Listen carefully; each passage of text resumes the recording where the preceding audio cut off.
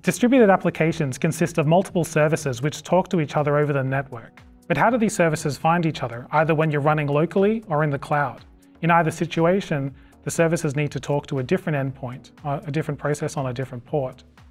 I'm Ruben, engineer at Microsoft, and today we're going to talk about how Aspire's service discovery helps applications to find each other. Now, service discovery is the function of converting a user-friendly name, a name that you've come up with for a service, into one or more network addresses, ways that your service can actually contact each other. So let's have a look at this code. Now, what I've got here is an Aspire starter template app. And right away, we're looking at the app host project. That's the orchestration project from David Fowler's talk. And you can see I've got three resources here. I have a Redis cache, I have an API service, which is backed by this API service project. And then I have this web front end here, backed by the web project. Now, the web front end needs to be able to talk to that API service. So what we've done here is we've said on line 10, the web front end has a reference to the API service. So it said with reference API service. That tells Aspire that when these projects are running, the web front end needs to be configured with service discovery so that it knows how to contact the API service. Let's look at how you set up service discovery in your application and then how you use it.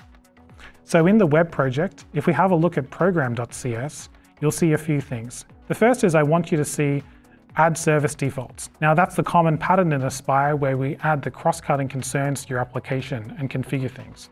So if we go to the definition of add service defaults, you'll see in the service defaults project under extensions.cs, we have the add service defaults method. We're configuring OpenTelemetry and adding health checks, but the important thing for today is we're calling services.addServiceDiscovery. This adds the service discovery services to the application so that we can use them later. And then immediately on the next line, we're configuring the HTTP client factory with defaults so that it will configure both standard resilience, which is retries and back off, but then service discovery. So we're saying that we want the default HTTP clients to use service discovery when we make calls. So that's how we set up service discovery from our application. How do we use it? Back in the web frontend's program.cs, we can see on line 14, we're adding an HTTP client. And so we're adding this typed weather API client that we're going to use to fetch the weather from our API service. And then line 15 is the most important one here. On line 15, we're configuring the web client so that its base address points to that friendly name, API service, that same name that we saw in the app host project. So if you go back to the app host project on line 5, we gave our project, our API service, the name API service, all lowercase with no spaces. And those two names line up. So you use this friendly name to call your service. And there it is. Now let's have a look at how this works once it's deployed. So here I've got the Aspire dashboard that you'll see as soon as you launch the application. You can see our three resources here, the cache, the API service, and the web front end. And if I navigate to the endpoint for the web front end, you can see our starter application. And here's the weather from the API service. So how did it actually find the address that it needed so that it could contact that?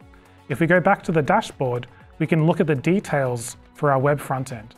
And what this shows us is all sorts of details about it, including environment variables that we've set.